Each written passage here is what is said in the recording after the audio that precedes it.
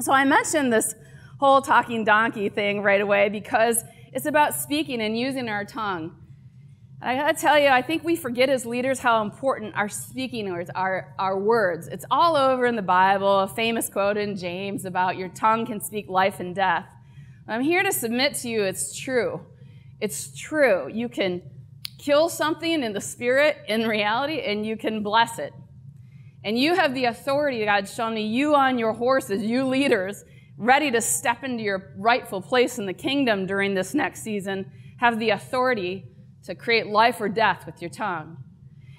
When we figured this out at Gingrass Global, I don't know, it's maybe 10 years ago, I've got some of my family here who has become part of my business family.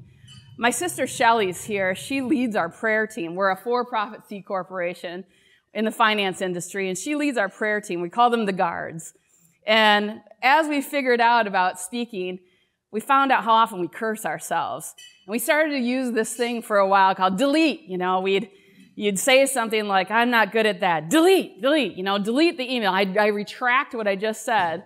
Well, as we got bolder and bolder, Shelly would step up and say, rebuke, I rebuke that. And she'd instantly replace it with something of what the kingdom would say.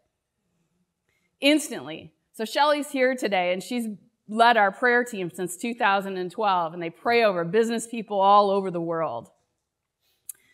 Natalie, my partner, is also here today.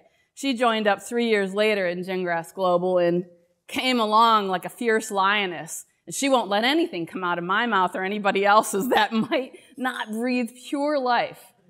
She also does the thing of, you know, how God said, Peter, you're my rock. Well, Peter had been the one that was not rock-like, you know. He was toggling all the time, running away from Jesus, denying him. And he's like, Peter, you're my rock. Natalie speaks over me and we speak over others. You're our rock. The other day we had a vendor who was really annoying, and one of our other amazing staff members here, Jennifer, who speaks life over all of us. She's like, well, I'm having problems with this vendor. He was crazy. He wasn't showing up for meetings, causing chaos for the department that she leads. She called and let me know. I got on the phone with him the next morning. I said, I declare peace over you. I declare this. And we spoke life over him, and he moved into alignment of vendor. The vendors don't necessarily have to be believers, right? We have authority. We have authority to do what God needs done with our tongue.